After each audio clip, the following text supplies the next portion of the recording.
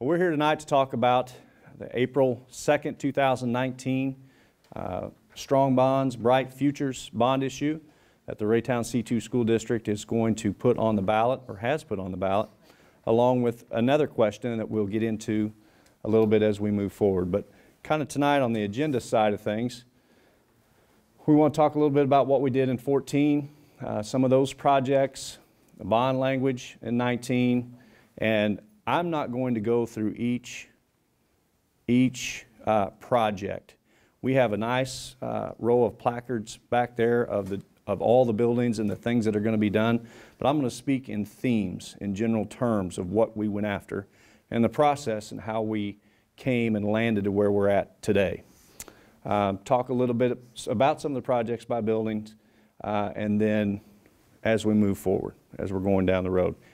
Okay, in 2014, and we will also have times for questions at the end, and if you have a question, raise your hand and we'll address it right then and there. That's okay. This is very informal, and we want to kind of have an interaction in that way.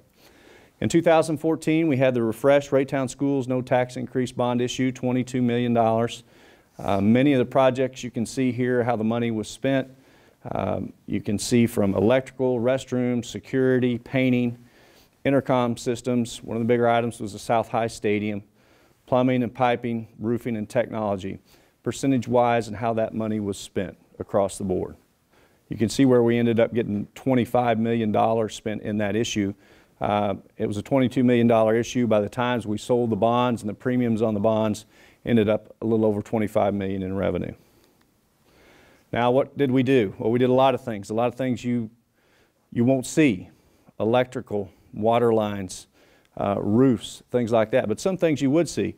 And this is a picture of subway tile, and it comes in two colors, yellow and green. In the 1950s, when these schools were built, this is what was installed in the hallways, in the bathrooms, things like that. So we made some changes, certainly in a majority of the bathrooms in the district, and if you have not been to South High in the last 4 years, we did this throughout the building in South High, and it made it look brand new. They look like this now. And this is an epoxy finish, just an example that you have to spray. You can't, that glazed tile, you can't paint it. The only way you can change the look of it is by spraying this epoxy on it or just tearing it out. So we did that, and new fixtures in a lot of the restrooms in the district. Roofs throughout the district. Electronic signs throughout the district. One of the bigger and pretty costly across the district, but each elementary building, prior to the bond issue, many of them, when you walk through the door, you were in the school. You could go right, you could go left down the hallways, and you had access to all classrooms at that point. And over the years now, since 1998 was really when school safety became in our front of our eyes and hit us in the face with Columbine. We began to think of ways, well, how can we make our schools safer? SROs, metal detectors, etc. So one thing we thought, well, it would be good if we could funnel that traffic that's coming in from the outside through the office. And we were able to do that at all the elementary schools in this bond issue in 2014.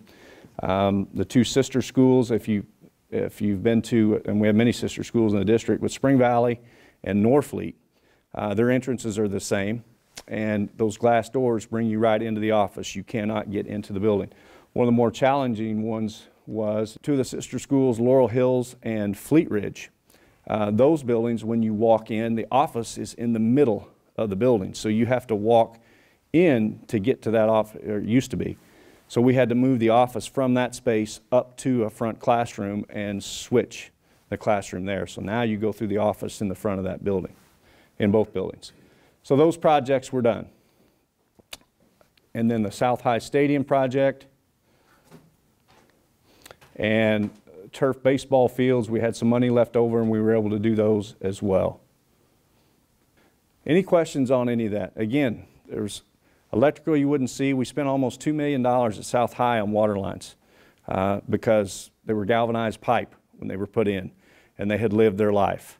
So just things of that nature that you wouldn't see, just routine renovation and maintenance. First question, $53 million bond issue. projects is safety and security improvements, district facilities, roof improvements, upgrades to our performing arts centers at both high schools and all of our middle schools, and then acquisition of school facilities currently leased by the district, and we'll talk about that in just a minute. But it is a no tax increase. Now, if it doesn't pass, the question is asked, will our taxes go down? And the answer to that is no, because we're currently paying on bonds from previous issues that are still being paid out the 7, 8, 9 years moving forward. So the rate is going to remain the same to pay the principal and interest on those bonds. But it will remain the same as total levy of $6.32 to raise $53 million. Now, what does the $53 million get us? Approximately $42 million in renovations, and we're going to talk a little bit about some of that here in a minute. And then we also have about $11 million in lease purchases out there we want to move into long-term debt. The Wellness Center is one of those, the district warehouse, and if you don't know where that's at, the old district warehouse used to be about 250 yards this way, down the hill where the Walmart was. That's where Herndon used to be. And when that was traded with the city, it lost Herndon and lost the warehouse. Herndon moved up the road, but there wasn't space for a warehouse. So we accessed a building on Blue Ridge. It's an old, they tell me it was an old IGA. It's right next to the McDonald's, right there on Blue Ridge or Safeway or whatever it was. We were able to get that as a district warehouse. We acquired 3 trails to open up our 4-year-old preschool for all 4-year-olds in Raytown, and the renovation and purchase of that through lease purchase, and then some other renovations across the district. By moving that over, that frees up money that we're spending in capital to pay those the lease principal and interest, and those will kick in 2020, tuned to about $1.2 million a year. Okay.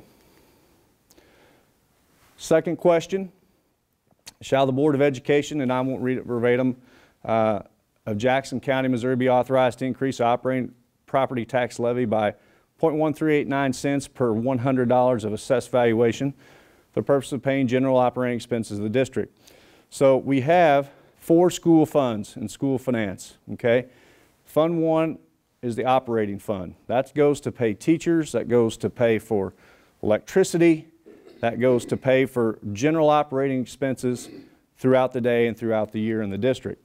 Fund 2 is the teacher's fund. Now, backing up to Fund 1, the operating fund has a levy, has a dedicated levy of $5.02, okay, roughly. The teacher's fund does not. We have a Fund 3 of debt service. That's where we can only pay for bonded indebtedness, meaning we can only pay for money that we borrow to build buildings or do renovations, etc. And then there's Fund 4, which is capital projects, and that pays for things like this, right here, desks, district trucks, buses, things like that. How do we get money to pay for our teachers? Well, we transfer money out of operations into the teacher fund to pay for our salary and benefits, okay? And when we need capital project money, we also transfer that out of operations over into capital projects, okay? A very crude lesson in school finance. It is much more detailed than that, and there's a lot of intricacies to it. So what we're asking you as voters to do is take 13 cents, whoop, wrong way, out of this fund and move it up into operating, okay? And that's a simple majority vote of the community, whereas the bond issue is a 4/7 vote. So simple majority and 57% for the bond issue. So we're asking that money to be moved up. The levy remains the same at $6.32, and we can continue to increase our salary schedule, be competitive, etc., things that we need to do to stay a strong district. How did we get here for all these projects? How did the Board of Education do it? Was it just the administration team? Was it a group of teachers? Was it just members of the community? And the answer to that question, or those questions, is yes, yes, yes, and yes, all together. We asked our architects, Hollis & Miller, to do a facilities update for us. Years ago, we had one done. We identified about $80 million in need. Mr. Doty, you were on the board, I think, at that time, and we did that study, and they came back and parted our hair with that kind of money that it was going to cost.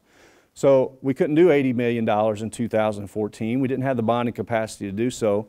So we went through and we looked at what's critical. What do we need to do? Okay? We kind of took that same approach again. We asked them to go back and take a look and see what we need to do in the district. And these themes kind of came out of that. We wanted to, what do we need to do for safety and security? What can we do in some upgrades and repairs? And how can we enhance our learning environments? So they went out and they walked every building in the district. They got up on roofs, looked at our roofs with our operations or our maintenance facility folks to see what needed to be done, what was critical, what's not. They visited with teachers in the buildings, asked them what their needs were and asked them what their wants were at the same time, teachers, building principals, etc. And came back with quite a list. So from that point, we engaged the Citizens Advisory Committee to sit down and let's start going through each building and what's important to you. We asked them what's important to you. And they may or may not have a student in this building. They may or may not have a student in this district. But we asked them what's important to you. So they began the process of identifying those most important needs. From there, it was sent to the Board of Education in their study sessions, and we asked the board not knowing what the Citizen Advisory Committee had recommended, go through and see what you think is our most critical needs. At that point, we brought all that data back together and combined it, and here's what we got. Here's the things that had the most hits, if you want to put it that way. Here's the things that people identified that this is what we need to do. So the themes being safety and security, upgrades and repairs, enhanced learning environments. Now you're going to see throughout all of these placards in the elementary schools, and I'm just going to hit on a few of these. Playground turf. Well, what is that? Okay, what is playground turf? Well, if you've been on one of our elementary playgrounds, and you know underneath all the jungle gyms, like over at Norfleet, where my last son is going through, where my first two boys went through, underneath the playground, all of our playgrounds have these little black tiles that are about that thick, right? And they're cushioning for kids that fall. It's supposed to eliminate some of the more serious injuries that they may get. Well, to replace those, and it's shocking the number, that's a $500,000 cost just to replace one, okay? So we asked for some alternatives, and our architects began doing the research, and many districts throughout the country are now using something called playground turf. A lot similar to what you see on some of the ball fields, football fields, etc., but mixed with sand and at a much more reasonable cost and will last longer. We were noticing that some of these playground tiles, after 2 years of being in the sun, were shrinking and separating, and pretty soon they're no good. And we were replacing tile after tile. So we hope that's a good investment. Many interior door replacements throughout the district, lighting upgrades. This one came in a pretty high number of needs and wants and what people wanted more information were on these electronic door accesses. But if you've been in any of our buildings, you know you can't get in if you're an employee. You have a badge that you can take and hit the light and it opens the door. We have many buildings throughout the district that all of them have this, but they wanted more of these. Case and example, and the reason I say this because I see the shirt on Dr. Huff back there in the back, Happy Camper. That's a Little Blue elementary t-shirt he's wearing proudly. But Little Blue, this is a good example where these are needed. Sits out here on 61st Street and Nolan Road, okay, on the very east side of the district. Outside of the Raytown PD, okay, and a far distance from any KCPD. So they're out, the response time to get to that building is going to be longer, much also like Westridge and also like Eastwood, possibly. That building, if you can imagine, on the west side, if you haven't seen it, an expansive playground area and field. Anytime there's an active, maybe a car chase by KCPD or there's a threat, etc., teachers trying to get all those kids back into the classroom and or into the building to get into a lockdown procedure and try to fumble with a key at the door, we know that's more time and more time for them to where they need to be. So we're adding them throughout the district, okay, through many of the different buildings. South High, for example, South High has over 60 exterior doors, okay, and we have to have certain areas where we can get kids back into the building in a timely manner. Tuck pointing, if you don't know, and you're going to see that as you work through these things. Tuck pointing is where if you have brick on your house, you notice over time, as it settles, the mortar separates. And a lot of our buildings have brick on them. And Blue Ridge is a good example right here. It's completely brick for the most part. So going in and fixing that mortar and just preserving the credibility of that building for more and more years to come. Okay? This cost here may escalate this year. As you've seen the stories on TV, or maybe you've experienced some of the potholes that are out there, we're going to have them with the winter that we had. We already have some, but it's going to be exacerbated because of the weather that we've had. Gym upgrades, media center upgrades, you'll see that on many of the elementary schools as well, and the middle schools on the media center upgrades. What does that mean? Well, it can mean it might mean something different at whatever building you were at. When we started meeting with the media specialists, asking them, what do you need? Okay, what do you need to enhance the learning environment? Some of them may say, we need new library furniture. Okay, well that's what we'll do. Some may, we'd like more paint, we'd like new carpet, etc. So there was a lot of input given by a lot of staff members. Okay. Again, I'm just going to flow through these. If I see something that's not, that we haven't discussed, we're going to start this process throughout the door, interior flooring replacement. If you've been over to Central Middle School, and this is a picture of Fleet Ridge, and Laurel Hills looks just exactly like it, except the name's different on the front. Interior flooring replacement, some of that is asbestos removal. Okay, we have a lot of 9 by 9 inch tile in this district. When these buildings were built in the 1950s, asbestos tile was the rage, so to speak, okay? Plus it was fireproof, but when it's removal today, we're finding out some of the problems with asbestos, and it can become expensive to do so. But we're doing interior, whenever it chips and bigger pieces chip out of it, we have to replace it, okay? The scrutiny of how you remove that and how you replace it is, can sometimes be very intense. Something you'll see down here at the bottom in many of the elementary schools. For almost a year now, we've been offering at the middle school and high school levels something called after-school meals. Okay? With the Missouri Department of Senior Services, we've been able to partner with them. Every student in the Raytown School District at those grade levels, 6 through 12, can walk towards their bus by the cafeteria, pick up a meal to take home at no charge. And we actually get reimbursed by offering that service, where it's become more of a revenue generator for us. Well, now we want to go down into our elementary schools. We have 70% of our children are living in poverty, okay? And we believe this is a service that it's going to enhance, one, revenues, but it's also going to be sending kids home with a meal that they may not be getting. And we think that's important. So with that being said, we need that additional freezer space because we're going to have more food in these buildings. More of the lighting upgrades, windows. Less obviously at Little Blue Elementary, because it is between it and New Trails are the newest of the buildings that we have. And you'll see some of these things on here are different in the enhanced learning environment, and that's coming back from the input from members of staff, that building administrator, parents that may be in that, have children in that school that are giving recommendations. Epoxy on corridor walls like we did at South High.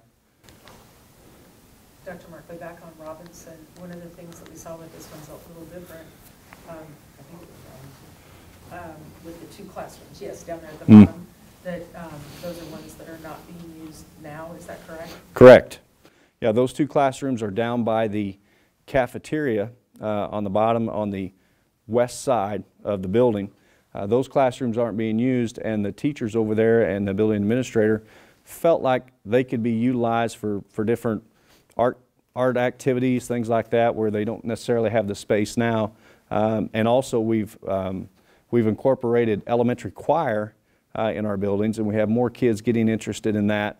So those are some of the things. They can also use that area for elementary orchestra, etc. So Those 2 classrooms that were just basically being used for storage are now going to be classrooms.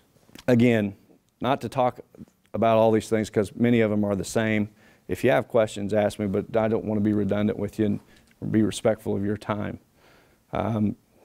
There's another additional freezer space in the kitchen for Spring Valley, and you can see the different here, a furniture upgrade at that. Several, almost all of those classrooms over there are going to see new desks, new chairs, etc. throughout the building.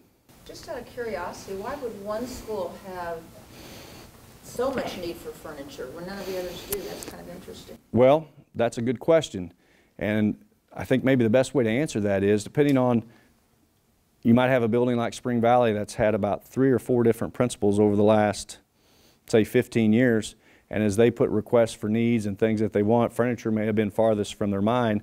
All of a sudden we have a new administrator that looks at, we need new furniture, okay, and their request is different. And I think that's the explanation for that building. What year was it that Raytown District did a bond issue? Was that 2011? The last one? Yeah. 2014. 2014. Yes. Okay, so my only question is this. Has that issue been paid off by the district already, or is the district still in debt from that? They are. Well, that bond issue was issued on a 20-year note to be paid off in 20 years. Okay. Will this be added to that, or is this? It will be added. This one will start, let's say we sell the bonds,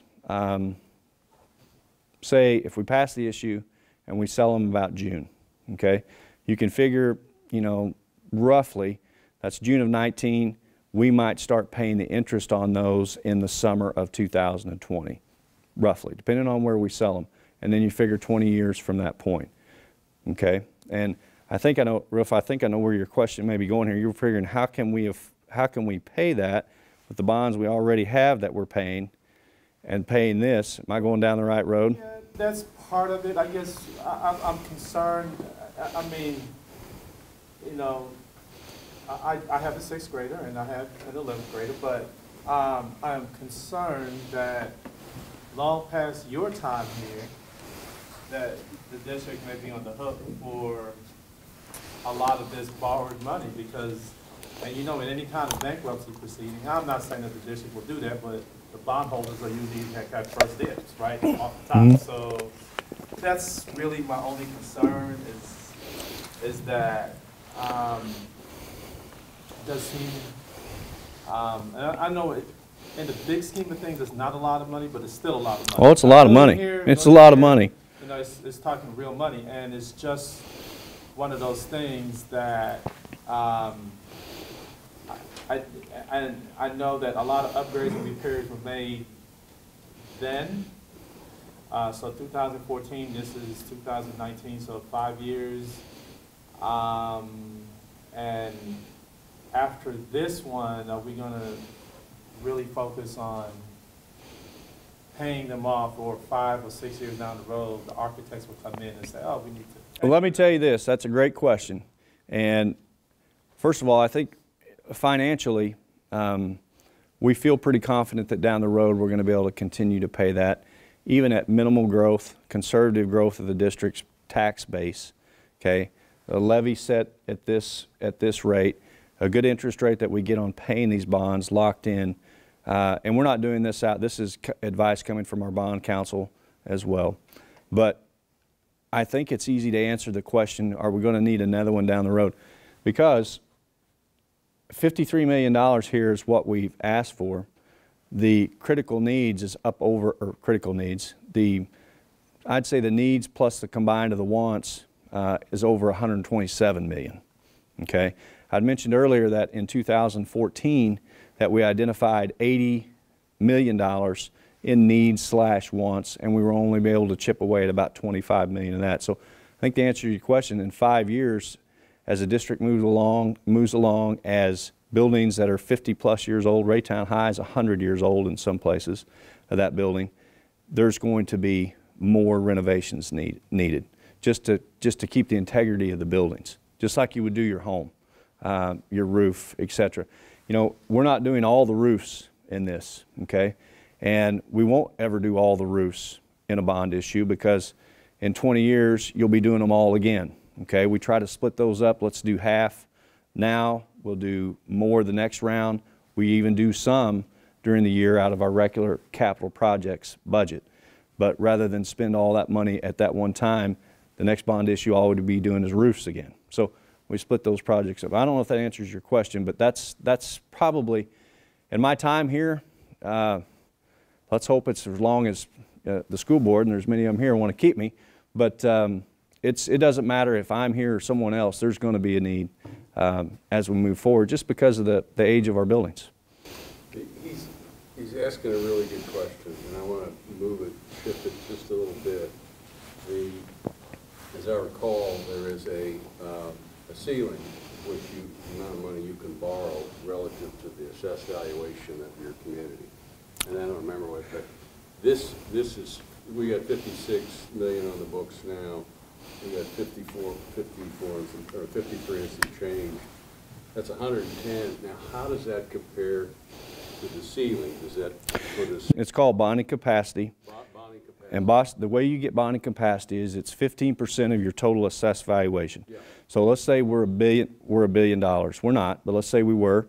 That'd be 150 million that we could go out and ask the voters to approve. Right. Okay, and as you grow, say you go from $1 billion to 1.1 billion, 15%, you've grown another $15 million. As that works. When we pass this one, it will take us to our capacity.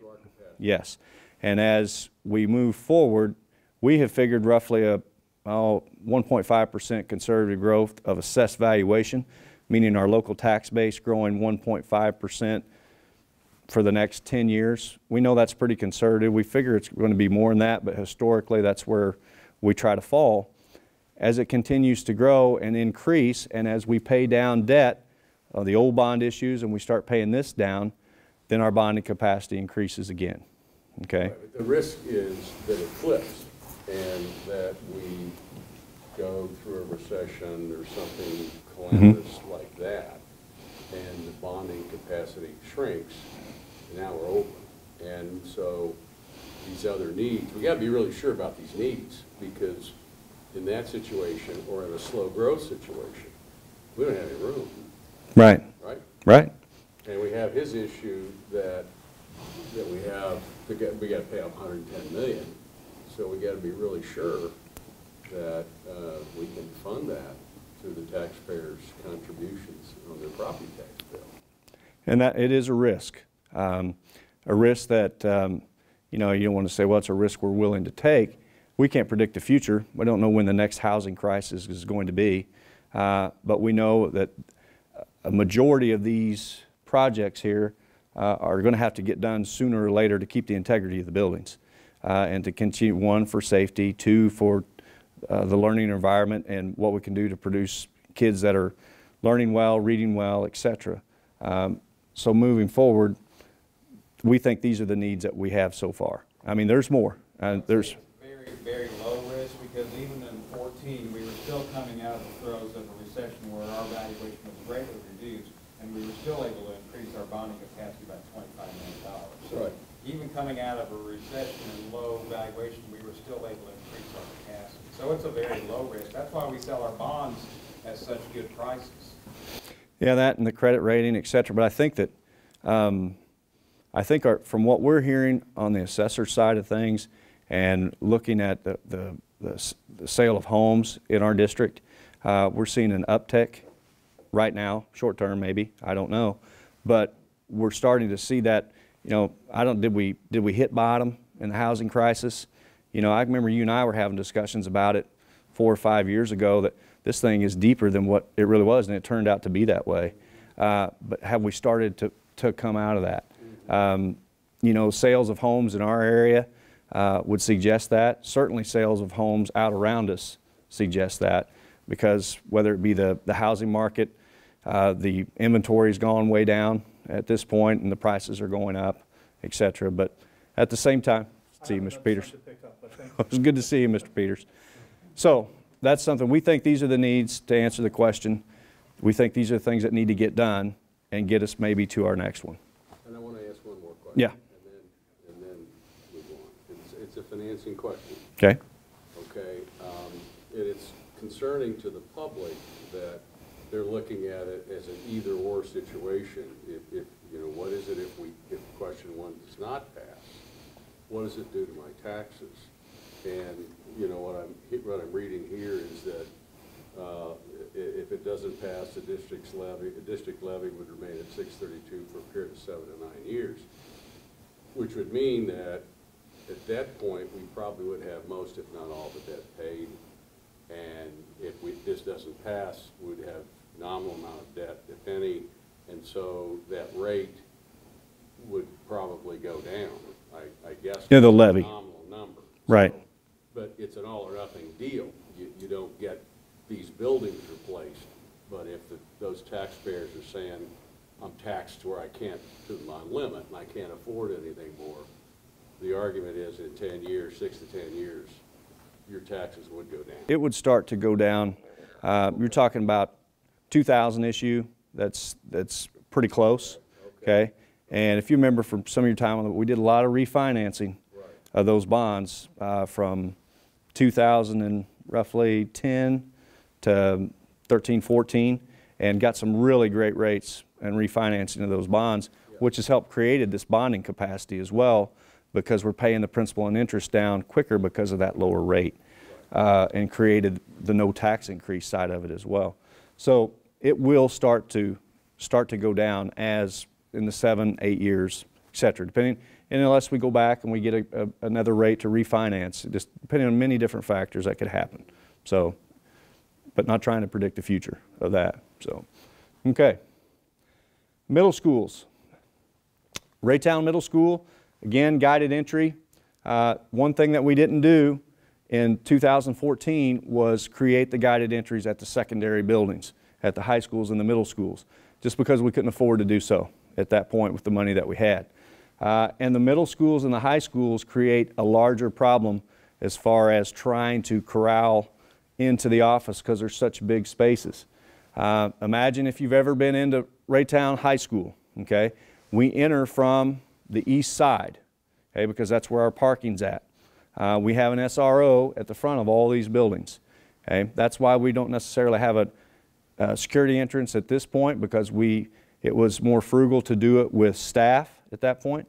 But now we want to add that safety and security piece just because the multitude of events that have happened all over the country, and also to provide a safer environment for our kids. So safety and security, guided entries at all the buildings. Raytown High will be probably the most difficult to navigate just because the entrance is on the east side, and we can't park on Blue Ridge Boulevard. Different things in that building, just repair, roofs, band and choir renovations. That's a large one. We have seen our band program starting to grow in the middle schools, and this is an area that we haven't touched in since I've been here in 11 years. When it comes to storage for kids' equipment, for the number of kids that are in there, we need to improve on that side of things. So we're going to improve the band and choir rooms at that school. Also at Central Middle, doing the same with band room renovations, upgrades to our stages, guided entry. Now, if you've ever been into Central Middle, it's kind of like Fleet Ridge and Laurel Hills. When you walk through the front doors, the office is across the hall in the middle of the building, and we're going to flip-flop it to the side, so now you have to go through the office and the classrooms will be streamed down that side of the building. Cafeteria upgrade. If you've ever been in that building, the cafeteria is downstairs, and it has room for about 100 kids, 150 kids, and kids are passing through there at the same time going to classes. We're going to expand that cafeteria out and make it a little bit bigger. And then also the different upgrades, et cetera, for the band and media centers. Raytown South Middle, guided entries as well. Will be a little bit easier because the office is right up there on the front side, and we'll be able to go right in through there, so the cost there is a little bit lower.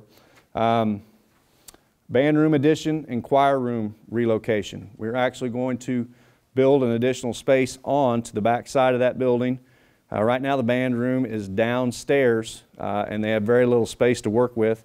We're seeing the band grow at Raytown South. We have a great band director over there, She's doing a great job, and we're going to continue to support the middle school and building that room up on the top.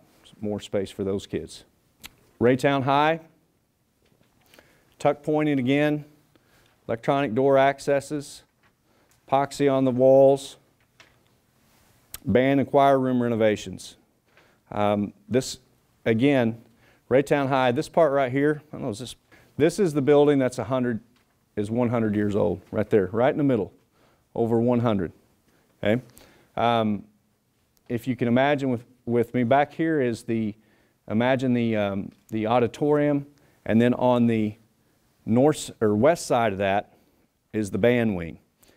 The problem with trying to expand that is it is covered to the west by Blue Ridge Boulevard. We can't go out to the west, and we can't go out to the south because of 61st Street. But we are going to go in, and with the help of the band instructors and choir directors, we're going to upgrade that and make that a more usable space for them. And we're excited about that. Okay. And what will really be interesting to see, if the issue passes and we get this done, but all these windows here are going to be new windows. And some of these windows, they're not original, 100 years, but some of them are 30 and 40 years old and haven't been replaced. Okay, South High, different upgrades and repairs. Guided entry once again, media center, band room upgrades, auditorium upgrades needed in that facility. That's a big number, 1.3 million, but it hasn't been touched since I've been here, and I think it's more than 20 years and it hasn't had much attention paid to it. But we are noticing that some of the upgrades over there need to be done, along with some work to the locker rooms, structural repairs, etc. Okay, Herndon. A few renovations over there, upgrades and repairs to cosmetology, roofs, culinary space improvements. Last year, our kids won the national championship in culinary. 3 kids from South, 1 from Raytown High. Each one of those kids received a $200,000 scholarship to go to a culinary school. Well, guess what? They just won the state championship again, and they're headed back to the national tournament. So we're excited about that. But improving their space a little bit. You know, if you're a culinary student, you'd argue this is a need. If you're not, you would argue that this is probably a want. Okay? So we are going to, in this issue, on the Herndon campus, and imagine, if you will, when you turn in the Herndon campus off of 350, you turn into a building that's not currently being used by the district. It looks like a convenience store without gas pumps. Okay? That is where the new Herndon Learning Space will go, and it's actually going to be a restaurant and a business that the kids are going to eventually run. It will be eventually open up to the public in certain times, but it's a classroom space for the kids, and it'll look like a restaurant. Something similar to what Olathe has and Shawnee Mission. And we're going to set our kids up to begin that process. And we're back to the number. This number is probably a little high because we'll be able to secure vocational enhancement grants through the Department of Elementary and Secondary Education for the equipment, the hoods, the ovens, etc. For career exploration, DESE pays you 75 cents on the dollar for that equipment. So we're thinking we may save close to $1 million just on equipment and bringing the price of that down. New trails, just safety and security items, more roof work, playground, breezeway repairs. And then Northwood, again, another building that's over 50 years old. If you've been past Northwood lately, you notice that we replaced all the windows last summer in this building and really dressed this building up.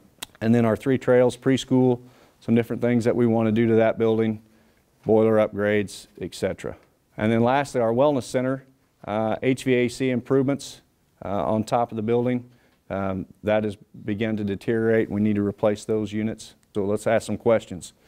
A lot of stuff, a lot of items. I mean, we got these meetings, but we're not getting attendance. So is there any way when we can have, like, we go to the people, like, instead of the people coming to us, is there any way when we can go to the community, or maybe churches or what have you, but we just This is just one of the many things that we're having people opportunity to attend. We're meeting with Kiwanis. We're meeting with Rotary. I'm not sure when I'm meeting with the Pastoral Alliance, but that's coming up Thursday. I'm meeting with the Silver Sneakers over at the Wellness Center to help educate them on the issues and answer any questions. So we're getting out, and it's not just me, members of the team, Danielle and Steve and Travis and Kim are all getting out to the different groups to relay the information that we have and to answer any questions we have. That way they can be informed before they go to the polls. Just out of curiosity, how many students are involved in that culinary program? Because I've heard more conversation about that and the viability of a restaurant. Well, they only have space for 34 kids roughly, 17 in the morning, 17 in the afternoon. They have upwards of 80 that apply for it. Okay, so as we increase our space, we'll increase our enrollment. And each one of those kids are the districts that are sending those kids from Independence, Lee Summit, Center, Grandview, etc. They are paying roughly $4,500 tuition for the kids to come and I was going to ask about that. How many students roughly of the 80 come from, if you could accept 80, about roughly are Raytown versus outside district? Just a guess, I'd say at least half, about half of them. Culinary is popular, cosmetology is popular, welding is popular, and auto mechanics is popular, extremely popular over at Herndon. The issue of safety and security, help me on this, because there are people in the community are saying, you know, playground turf, that's a lot of money. So, and you can counter that question by saying, by making the emotional argument. You know, kids, it's easier to fall on the softer turf than it is on the cement that we all fell on when we were kids. But do you have any hard data that says, in the world of serious security incidents, the change in the entrance will mitigate that number of cases and the risk of injury? And do you have any data that says that the turf will mitigate the number of circumstances that have occurred where kids are injured and the like and out of school? I mean, do you have that kind of data, or do we have the emotional side, which is Columbine and kids get hurt? Help me with that. Well, let's start with the security, and Travis is here. Travis, you want to respond to that? Right. Well, the goal of the guided entry is to have a single secure point of entry so you know who's in your building. And that's really what that's about. Gone are the days when you can just walk into any one of the 60 doors in South High to get in. We need to know who's there so that we can deal with who's there. So that's what that's for. That, you know, having that guided entry, its sole goal is not to prevent a school shooting. It's security related. It's guided entry, single point of entry, so you can control access, you know who's there. On the playground turf, if you go by any of our schools, we have the rubber tiles under the playground, and those were done in the '06 bond issue, I think, and their lifespan is over. Okay, so we looked at replacing those rubber tiles in this, and it was twice as much as what you see there. So we looked at putting in the turf that you see at a lot of, you know, community playgrounds now that looks like turf, which is half the cost. So those tiles are done and need to be replaced. And again, due to the cost of replacing them one for one with what existed, we looked at this turf option as a fall protection. Fall protection is required for playgrounds. It's not something we can decide if we want or not want. And then we do have injuries. You know, kids get hurt on playgrounds and so on, and those are very costly. I think you were on board back when we bought $25,000 worth of ladders, because that purchase of a ladder in every classroom was cheaper than one word comp plan. And so part of it is, you know, when you have this, one, we have to, you know, the state guidelines require us to have fall protection and so on. Okay. Two, the cost of to our insurance is expensive when kids. Okay, that's a good answer. And then the last question, and I'm out of here. That's a unique way. I mean, it's a very interesting way to help us on the budget issue.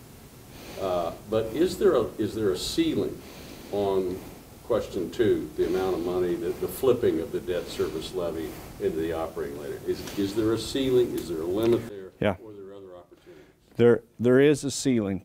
There's actually two. Two things that affect that ceiling. One is the voters years ago approved a tax rate ceiling of $5.15. And to go beyond that, the district would have to go back and ask the board, or ask the community, we need to go to $5.25. Okay? So there is a ceiling of $5.15. The other piece of it is the Hancock Amendment. Right. And as we grow assessed value-wise, the ceiling, even though it's $5.15, as we grow, it pushes that operating levy back under generally around the CPI, Consumer Price Index. That's kind of that percentage that it drops. The board could vote. Generally if it's going up, the board's not voting to raise the levy. Okay, the board could at any time just about raise the levy to $5.15 but that's only occurring. Hancock only allows them to do that when the assessed value is tanking. Okay. Okay. So to say it differently, you've done all you can do on shifting the debt levy into the operating levy under current circumstances. Correct. Okay. Correct. Authorized under the law. Right. Okay. Yeah. Right. Rick? Back on taxes, answer, we might want to emphasize that a little bit more, like on the perk, that something we're required to do. Because even if the bond doesn't pass, we're still going to be required to have fall protection, like you're saying. Right.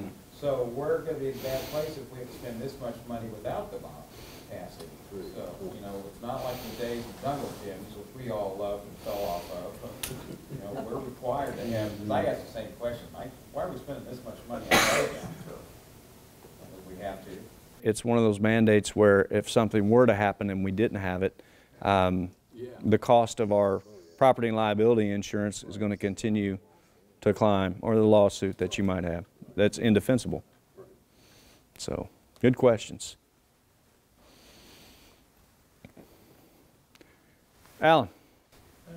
I didn't see it in your presentation here, but some of the other stuff I've seen online, it looked like some of the roofs were going to be up on like half of them. They go up and determine an entire roof. Of course, when we're doing our house, we're probably not replacing half of it, right? I mean, you don't generally do that. We're talking about thousands of square feet of roof, and in the inspection of those, they've been over time up to this point, they've been on that schedule where half that roof may have been done 15 years ago, and this one the other half was only done 5 years ago, okay? So it's still good. So we're replacing this one that's either it's time, the warranty's run out and it's leaking, as opposed to one that is fine. And sections of roof, it's not just, you can't imagine, it's not just one big flat roof in any of these buildings. Like at South High, you might be able to tell from the picture, there's different levels. See the different levels in the building? And there's different sections like that. Even at the elementary schools, it's the same way. So you got to think of it as it's a section of roof we may be doing, but there's other sections of the roof as well that are not compromised. It's a good question, though. And raise your hand if you knew there were different sections of the roof, because that tells us you've been up on our roofs, and you shouldn't be up on our roofs. And Travis will need to see you before this meeting's over. And then obviously with 2 million square feet of roofing, you don't want to do them all now, and then in 20 years, the next board member group and citizenry will have to come up with money to replace all the roofs at the same time. It's better to have them on a schedule.